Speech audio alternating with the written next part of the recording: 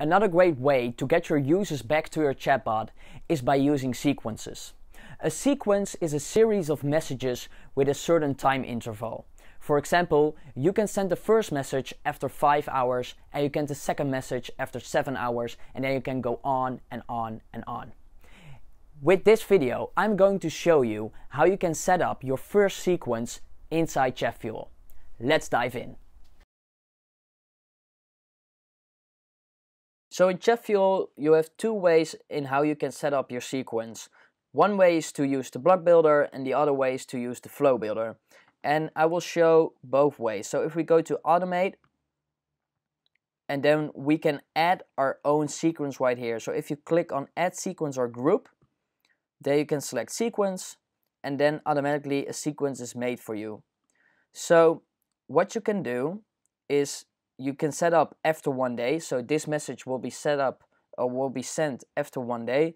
And here you can specify the block. So this will be probably the first message. So this is the first message. And then after another day, the second message is sent.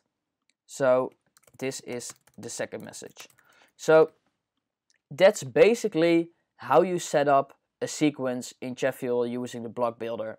I personally prefer to use the flow builder because it gives you a better overview of the complete conversation with your user. So I will show you how you can create a simple sequence using the flow builder of Chatfuel. So we will add a flow and we will name it sequence.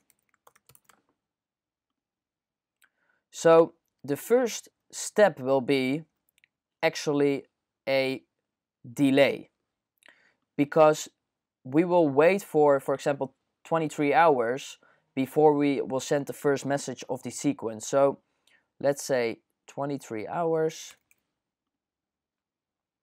and then we will send the first message, and then again, if they engage with this message, so we will just say engage. Then we will wait another 23 hours. And then we can send the second message.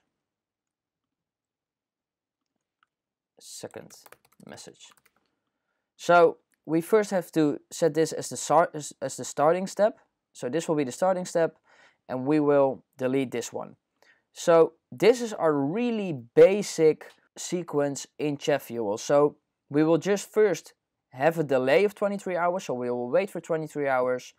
Then the first message will be sent. Then if they engage with that first message, so they click on a button or they reply to it, then we will wait another 23 hours, and then we can send the second message.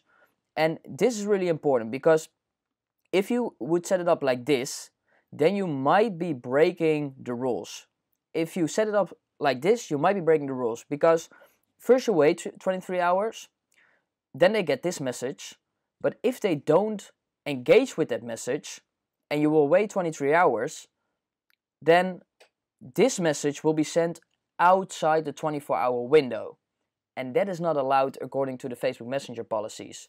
So it's really important that they engage with every message of your sequence, because otherwise you have a chance that a message will be sent outside the 24-hour window, and then your page can get blocked by Facebook, and we don't want that. So how do we know this actually works? We can test this out. So instead of setting the delay of 23 hours, I will zoom in a bit more. 23 hours, I will set a delay of, well, let's say 20 seconds. That gives us a rough estimate of, and again here, we will set it to 20 seconds. So that's saved. And then we can just click here on the messenger icon, test here in Chatfuel. And now we need to wait 20 seconds, and then the first message will automatically be sent. So here you can see that we received our first message. So if they click on engage, which we will do now, we will wait another 20 seconds, and then we should receive our second message. And here's our second message. So you see that it's working, and you see that it's pretty easy to set up your own sequence. just to give you some advice, make sure that with your sequences, you're not sending any messages outside the 24-hour window, because then you're breaking the rules and you will get blocked by Facebook. So that's how you set up your own sequences in Chatfuel. If you want more videos on how you can use chatbots in your marketing, please subscribe to my channel. And if you haven't done this yet, also click the like button below.